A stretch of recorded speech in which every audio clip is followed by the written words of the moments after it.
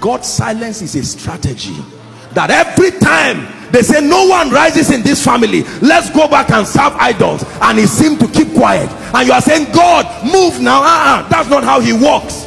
He keeps quiet, because in his realm time does not matter. In one day he can do anything. Your entire lifetime is less than a day. So when you say, God, hurry up, he said, I don't understand that language. Hurry means what? Eternity minus 5 years does not mean anything to him.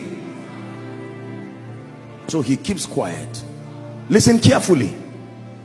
When it's time for him to arise, when he prepares a witness, he will give that witness something in the court of law that is called a token of truthfulness. The name is evidence.